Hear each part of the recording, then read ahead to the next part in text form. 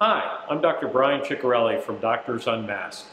And as you can see, we're in an actual operating room with expensive robotic equipment around us. This sets the stage for our conversation today with Dr. Chad Weber, an expert in the Dayton community with robotic joint replacement. I think you'll find this segment very fascinating. Stay tuned.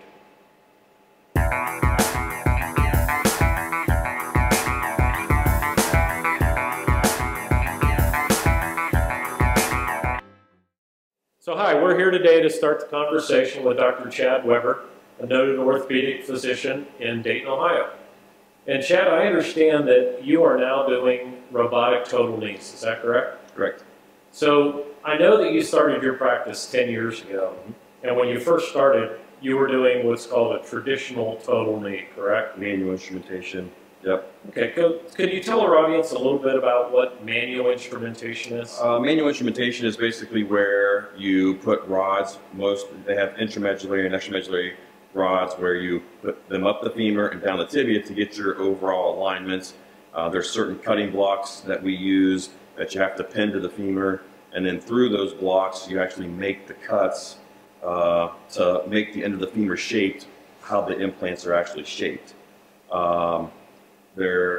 We at one point thought they were really precise. We've had good outcomes with them over time, but there's definitely a learning curve with that, and there's just things that have came along the way that have led me down the path that I take now. So I understand now that you've done over 200 what's called robotic total joints, is that correct? Yep. And does every hospital have the ability to do robotic total joints? Nope. The robot that I use is the Mako robot. That's Stryker's product, and there's only 2 locally places that I work at that have the robots. And not all the hospitals are automatically getting the robot. So, as I understand it, there's very few orthopedic physicians then that are actually trained in robotic total joint replacement, and probably nobody has done as many as you. Is that correct? In the Dayton area, I was the first one to kind of start doing them. I've done over 200. I don't know of maybe 2 or 3 other physicians that are actually using the robot. I do my surgeries at Wayne and Grandview, and I'm the only one of 3 at Wayne, and then at Grandview there's only myself that's done them so far. Okay. Or two, I should say 2. So in your transition from doing a standard total knee to the robotic total knee, what have you found to be the biggest advantages to you and then to the patient who's had a robotic joint? I mean, there's several. I mean, I think the biggest advantage to me is that I took the time to basically go learn how to do it. And I think I can offer my patients a better total joint than someone who does it conventionally. I'm not saying that those aren't good total joints. In my opinion, I think the majority of the implants today are the same. Made of metal. Those metals haven't changed for a long time. For a while there, a lot of the technology was into plastic, which is the pieces between the 2 pieces of metal that kind of gives the cushion, and on the back side of the kneecap. But again, those have become very, for the most part, the same or very similar. Very similar and last a long time. Right. So how could I separate myself from what everybody else was doing? And the only thing that I could think of was put it in better, which makes it last longer. The last thing you want to do is put a total joint in and have it fail really early. So I thought I better be able to put them in better than everybody else if I want to be the guy that's doing that. So I know that one of the main reasons that joints fail early is because they're not put in either in proper alignment, correct, or they're either put in too tight or too loose, which then causes undue stress on the joint. Is that correct? Yep. So I think it's like using the analogy of putting a brand new set of tires on your car. Absolutely. If you put them in, aligned properly and balanced properly, they're going to last longer. Yep. So what you see behind you then on that screen, would that be representative of what you would go into a surgical case looking at in the operating room? Yeah, so every person who gets a robotic total hip or total knee, they get a preoperative CT scan. Off of that CT scan, it goes off, and there's certain landmarks that they mark for us to kind of look at. Myself and Gianna, we go through every basically test, every CT scan, and we come up with a plan for that patient, because we're really wanting to correct two things. One, we want to take out all of their arthritis, and number two is, sometimes that's just genetic, but a lot of times it's people have fairly big deformities of, they're really bow-legged, they're really knock-kneed, and if we put them in and they leave them like that, then they're probably going to wear those things out really, really quick. So the goal is to correct the deformity and take out the arthritis, so we're allowed to look at that and see what we may need to do in order to correct that. A lot of that's taken care of in surgery. We have the plan, and then intraoperatively, we basically take certain measurements. We put a couple pins in here and a couple pins in the femur. It's all through one incision, specifically in the knee. In the hip, currently, we can do it through one small one and the regular one. But off of that, before we take any bone or anything like that, we get an initial measurement. Then we do some soft tissue releases. We take off all the bone spurs. We release certain ligaments that we may need to do in order to correct that deformity, and we correct it. And through that, it allows us to say we can correct this much through soft tissue releases and plastic versus having to cut bone. And once we get that estimation, then we come up with a final plan, size everything, which we usually have a great idea going into that, and then decide what type of size plastic that we need. So once you have this plan, you then use a device like this. Yep. This is actually the robot. Yeah. And you would manually use this saw, correct? Correct. And So, it pretty much limits the excursion, so you Absolutely. can't take off No. more or less than what your measurement showed. Not unless she allows me to do that, really. But it's one of those things where that's the precision of it. If you want to take 1 millimeter, if you tell this thing to take 1 millimeter, it takes 1 millimeter. Okay. If you say, I want to be at 1 degree, it puts you at 1 degree. There's not like maybe 5 or 1 degree, it's 1 degree. Gotcha. So it's really the precision. In the preoperative plan, one of the biggest things is you want to make this thing feel as normal as possible. So it's called functional implant positioning, where you really put the implant back as close to their normal anatomy as possible and see how it fits. One of the things with the conventional stuff was, one of the biggest problems was the patellofemoral, or your kneecap not tracking right.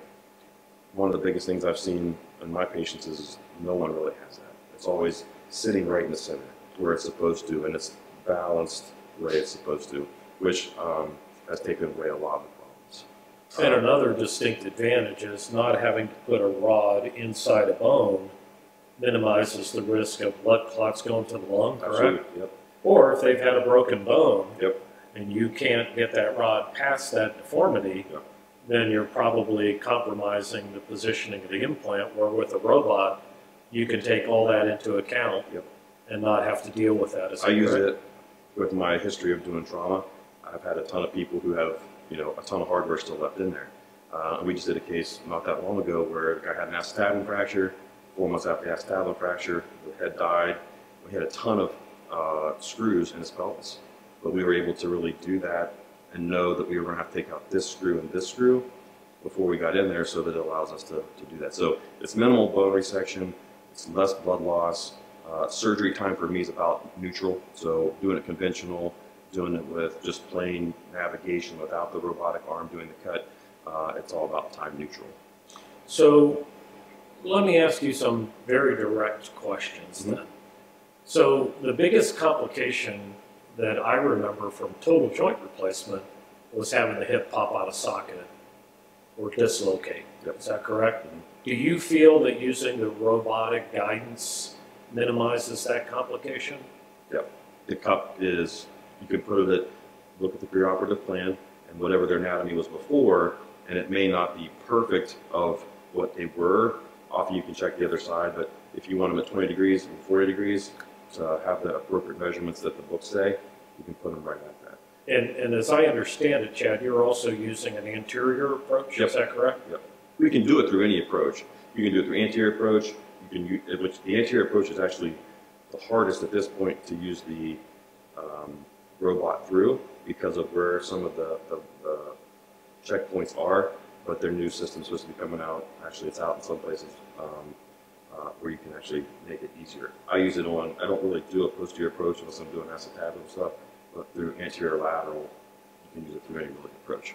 Okay. So an anterior approach to the people watching this means that the incision is more towards the front rather than along the back of the hip where it used to be conventional. Right. Okay. And most hip dislocations have always been posterior, right, and they've always thought that that has a higher risk of dislocation. Again, it's one of those things where if you put it in right, it probably shouldn't dislocate. Okay. So as far as the knee goes then, I know that the majority of issues that people would have afterwards would be certainly stiffness or loss of motion. Maybe the kneecap didn't track right. Maybe they felt that the knee was either too tight or too loose. Are these some of the things that you feel that you've corrected or improved your ability since you started using the robotic surgery? Yeah, absolutely. I mean, range of motion for me at 2 weeks, I want them at least at 90. When I was doing conventional, I would say I was happy if they came at like 65 to 70. I mean, I have people come in at, especially in partials and the bicomps where you only replace 2 parts versus 1 part, those people show up with basically full range of motion. Totals, I'm happy if they're at 90, but there are those people that come in and are less than that. It happens way less than it used to. There's people that come in and they're 0 to 120, which is near full motion at 2 weeks. So it really, it helps people get their motion back much quicker, I think, in my patients is what I've seen. So again, understanding that the audience may not understand everything, a partial replacement means what? So a partial replacement, you can do a partial replacement where you just, I say that there's 3 compartments to the joint, basically inside, outside, and behind your kneecap. If there's somebody who just has isolated arthritis in one of those compartments, then you can just use the robot to replace one of those. So that would be the picture that we have behind us with metal on just one side, is that correct? Correct. You can also do what we've done what we call bicomp, which is bicompartmental, meaning 2 compartments, the inside compartment and behind your kneecap, or the outside compartment and behind your kneecap, which without the robot, I would say it's very, very technically difficult to do. And it's not that I've only seen one, which we changed over today, but very, very difficult to have 2 implants individual and make everything line up without the precision of the robot. Sure. Because you're talking 1 or 2 millimeters that you have to have between them and can easily not go well. Sure. So Chad, if people have had a joint replacement, say years ago, and now they're having pain again, or if they know their component's loose and they were told they have to have a new knee or a hip done, is that something that you, with your robotic technique, can address? Yes, it's one of those things where it's considered off-label use at this point to do a revision using the robot. We have converted several partials with one compartment or the bicompartment, the patellofemoral, and the other compartment using the robot. Again, it's definitely what we would consider a progressive case. They're really fun to do.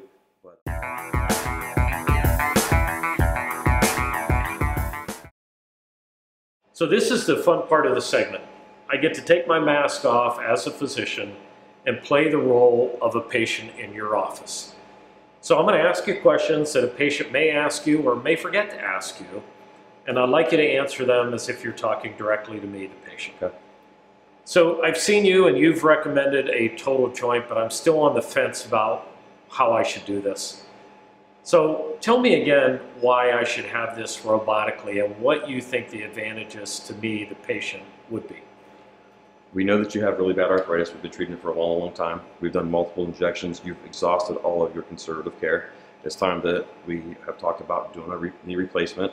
I think by doing it robotically, one, we're taking out the arthritis. You also are pretty bow-legged, or you're knock-kneed, whichever one of those that you may be, we're able to correct that deformity to exactly how we would want it to be. So we can achieve both of those goals, and by doing that with the robot, we're able to put it in more precisely. I think people get their range of motion back sooner. You're not having rods shoved up and down your tibia, less pain, which everybody's about having less pain, and it allows them to get back doing the things, in my opinion, sooner than they would if I did it without the robot. How long would I have to be in the hospital? Usually most people today leave that day or the next day. Usually 1 night in the hospital. Unless they have other medical conditions or cardiac history, lungs, anything like that, then you would probably stay maybe another night. Okay. So I'm a fairly healthy patient. You're thinking I could come in on a Thursday, have my surgery, maybe go home Thursday afternoon or Friday. Correct. You'll work with therapy before you leave. But I always want everybody to work with therapy. You work with therapy that day of surgery for sure. If you go home that day, you go home. If you stay overnight, then you get up the next morning, work with therapy, and make sure everything's labs check out, pain's controlled, you got all your scripts, everything you need to go home, and then go home. So once I'm home, how soon will I be able to get up and walk with either crutches or a walker? You're walking the day of surgery. So you walk the day of surgery. As soon as you're up on the floor, therapy comes, sees you, we get you up walking that day. The sooner you walk, the better off you are. The sooner you get up and move, the easier it is for you to continue to get better and progress. So it's my right knee. When will I be able to drive? I tell everybody, you can't be on your pain medicine, and you have to have your reaction time. I don't want anybody driving long periods of distance. I would say average, I tell people somewhere between 4 to 6 weeks would be the earliest. If you can have somebody drive for you that long, then have somebody else drive for you. Okay. Left side, I would say, off your pain meds, probably 2 to 4 weeks. So I'm an avid golfer. When do you think having my hip replaced, let's talk about a hip replacement. Okay. How soon after I have my hip replaced do you think I'd be able to golf? Through an anterior approach, I'll usually tell people when I see them at 2 weeks, they can go out in the yard and just start to chip and putt. I usually don't let them play, a full round till I see them after the 6 to 8 weeks. I've had people who have played sooner than that. I've had people who have played sooner than that and been really, really sore and said, I'm not doing that again. But I would say, probably 3 months would be average. Sure. Of when you could go out, maybe ride 9 holes, chip, putt, and hit all the clubs that you want. Okay. So what would you say to a person who maybe is an accountant and sits at their desk all day at a job? Mm-hmm. How soon after a knee replacement do you think they'd be able to go to a sit-down type job? I tell everybody I want them taking the first 2 weeks off unless they can do something from home. I really want them to focus on those first 2 weeks of physical therapy, of working on getting your motion back, getting your pain under control, getting your swelling down. After that, I kind of leave it up to the patient as far as, how soon do you feel like going back? Can you get up and move around? You have to stay seated? Can you get up and walk around 5 minutes every hour? Can you have ice on your knee? There's several factors that kind of, goes Play into that. Yeah. Okay. So I think I have one final question, Chad, as a patient. My impression of a robotic surgery is that there's actually a robot standing over me doing my procedure, and you are either in the room, in a corner, or maybe not even in the room. Is that accurate? I get asked that question all the time. It's a robotic arm. It's right behind you there. I actually, I still do the approach, and I'm very involved in the case. And the robot doesn't do anything that I don't tell it to do. It doesn't activate. The only way that it really works is if I pull the trigger. It only lets me do it. It's exactly perfect, and that's how the precision comes from it. But I have to activate it, and I'm right in surgery. So I do the approach. I do the soft tissue releases. Basically the robot is for coming up with a plan and executing that plan to precision of bone cuts. The soft tissue, there's still an art to of doing the replacement with the soft tissue releases and those type of things to still make it, my job important. So a better way to say the surgery is probably more robotic assisted surgery. Robotic arm assisted. Yes. You're doing the surgery. You're controlling the robotic arm to do the procedure. Yep. And it'll only allow you to do what you've programmed. What we've told it to do. So in closing this segment of Doctors Unmasked, I'd like to point out a fact that over 1 million total joints are done in America every year. If you're one of those people considering having your joint replaced, why not think about doing it robotically? Thank you. This has been Dr. Brian Ceccarelli, Doctors Unmasked.